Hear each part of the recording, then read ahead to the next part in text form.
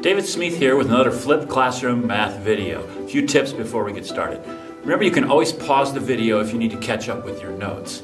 You can also speed up or slow down the playback if that helps. Finally, you can turn on the captions so you can see my words going by at the bottom of your screen. Today's lesson, measures of dispersion. So far in our statistics unit, we've been covering measures of central tendency. And these are things like mean, median, and mode. So we're measuring what the average is, kind of the central tendency, how the data might cluster around a certain value. Measures of dispersion measure how far the data is spread out, which is another characteristic of any data set.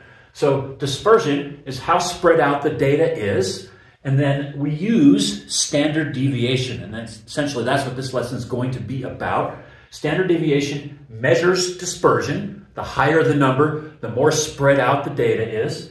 It's calculated from a data set. So in this lesson, we're going to look at a couple data sets that we've already looked at and calculate our standard deviation for that data. Finally, we use the sigma x. This is a lowercase sigma. That's the symbol for standard deviation. And then finally, you can find it using your graphing display calculator. Now, you can do this calculation by hand. In fact, our textbook will walk you through that if you wish. However, it's kind of a long, laborious calculation, and your calculator will just do that. In fact, if you've already mastered the steps for finding mean, median, and mode on your calculator, this is just another result from those same steps. So nothing new to learn. I won't be posting new links in the video below. Okay, so let's get started. All right, let's do an example. Here we've got the number of ice creams sold over a 13-week period. So week 1, we sold 146 ice creams, week 2, 151, and so on. So these are our 13 data points for this data set. So now what I want you to do is go ahead and put these in your graphing display calculator and find the mean, median, and mode, and then notice that one of the results on your calculator is this sigma x, or this standard deviation. So go ahead and put that there as well. So pause the video, do that calculation. All right, here's what I get. My mean, 171.3, that's the average. My median and my mode are the same, 158. And then my standard deviation is 30.8. Now let's talk about these numbers together. First off, the average is quite a bit higher than the median and the mean. So that's going to tell us something about our data. Maybe there's outliers, maybe there's values that are in the high end, or a bunch of them. And check it out, I think that's true. We've got these ones that are fairly big. The rest of them kind of group in a zone between, say, 145 and 158 or 160. And then we've got these three quite a bit higher values. So that explains why the difference between the mean and the median and the mode. And now check this out. Our standard deviation is 30.8. That's a pretty big number for standard deviation. So that tells us that the data is spread out. It's not tightly clustered. And you can see that's true here. Our lowest value is 146 and our highest value is 238. So that's quite a big spread for data. Let's do an example with dice. So in this situation, we have 2 dice. We toss them 100 times and we add up the results. So here's our table. The score is the result. So what this means is that we got a total of 2, 21 times. We got a total of 3, 9 times. We got a total of 4, 8 times, and so on across this table. And we're going to analyze this data and take a look and see what it tells us about that situation. So before I cut you loose, I want you to take a look at that table. There's a few things in there that seem a little weird to me, and perhaps you'll catch those before we do our calculation. Okay, now I'm not going to answer that question right away. Let's do the calc first, and then we'll talk about the data set. So what I want you to do now is enter this data into your graphing display calculator and find the mean, the median, the mode, and the standard deviation. Okay, here's what I get. My mean, my average, is 5.82. My median is 7. That's the value for which half the data is less than and half the data is more. My mode is 2 because we rolled 2 21 times in this trial. And then finally, my standard deviation is 2.8. So first, let's talk about standard deviation. The standard deviation in this one is much, much lower. So what that means is the data is not so spread out. It's more tightly clustered around the mean. So that's how we use standard deviation. The spread outness is how far away from the mean the data can be. Okay, so this one has got a much lower standard deviation. So we know this data set isn't quite so spread out. Now let's take a look at a few other interesting things. First off, the average 5.82 is a little ways away from our mean. And then check this out, our mode is 2. Our mode is as far from the mean as we get. We had a 2 rolled 21 times. That's rolling 2 ones on 2 dice. So this data set is a little weird. The standard deviation tells us it's pretty tightly clustered, but then our mode suggests that for some reason it's just a kind of a weird data set. If I looked at this, I might believe that these dice were loaded in some way to come up with the ones on them, because we rolled 2 ones 21 times. Now you can figure out the odds of that. It's quite hard to do. Rolling 2 ones is 36, or is 1 out of 36 times, and we rolled that quite a bit. We rolled that for over 20% of our trial, so not terribly likely. Does it mean it's for sure loaded dice? No, it does not. This is entirely possible. In a probability question, you might be asked to calculate what is the likelihood of getting 21 2s in 100 rolls of 2 dice. So an interesting data set here. All right, let's look at one more example, and guess what?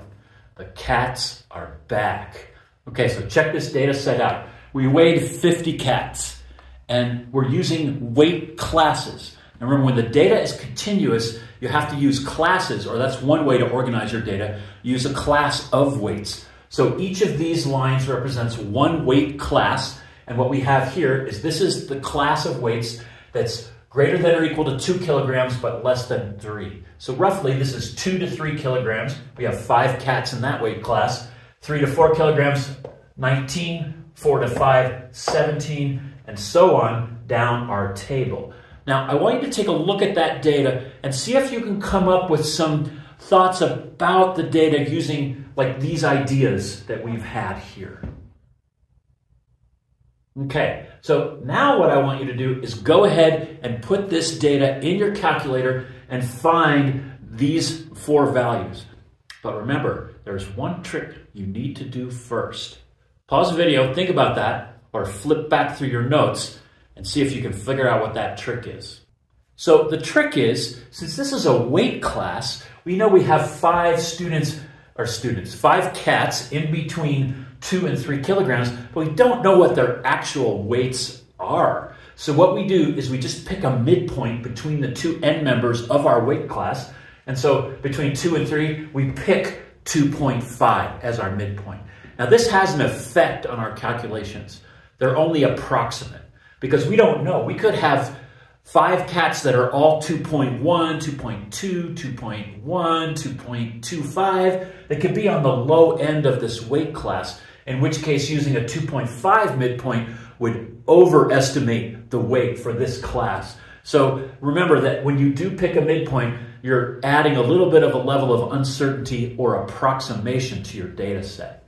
So now, when you go into your graphing display calculator, you can use a frequency table and you use this as your data point. So we have 5 weights at 2.5, 19 weights at 3.5, 17 at 4.5, and so on. Okay? So now, pause the video, get out your graphing display calculator, and find these 4 values. Okay, let's see how you did. For me, I get my average, my mean, is 4.2 kilograms. My median, that's the middle value, the value for which half the data is less than and half the data is more than, is going to be 4.5 kilograms. That's my median, which is this weight class.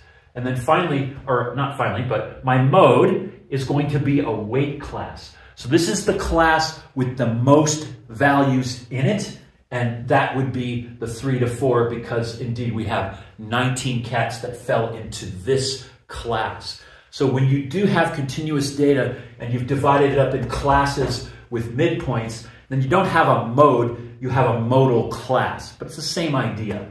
Finally, my standard deviation is 1.1 kilograms. That's the lowest one we've done so far. So now what I want you to do is think for a minute about what all this information here tells you about this data. See if you can come to some conclusions based on what we did in the last two examples.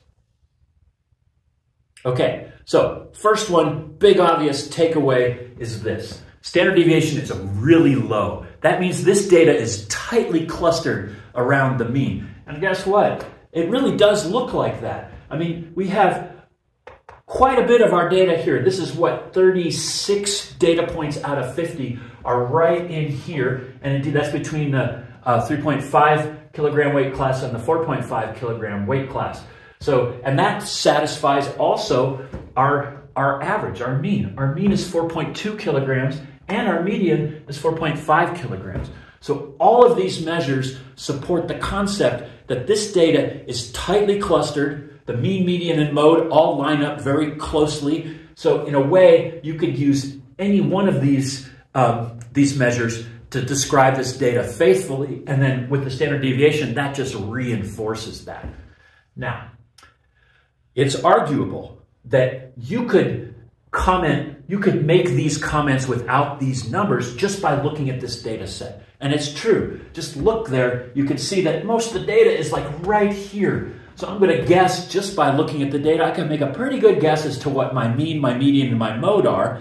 And then I could make a pretty good guess that the standard deviation of this data is pretty low because it's tightly clustered, not spread out. However, what if you're a scientist and you're doing an experiment and you have 1,000 data points? If I show you that in a big old table, it might be really hard to draw a conclusion based on that table. So that's where these calculations will come into play. And in a journal, a scientist will do two things. They'll publish their data. The actual data should be in that article. And then they'll show their calculations. And that way, another scientist can perform other calculations on that same data and things like that. So the examples you get here are relatively simple in that we don't have a ton of data, but the technique works for large data sets. And in that case, you really do need these numbers to say smart things about the data that you're looking at. Now that you've watched the video, take a moment and write down any questions that you might have so you can bring them to our next class. Remember that you can always watch the video again and perfect your notes.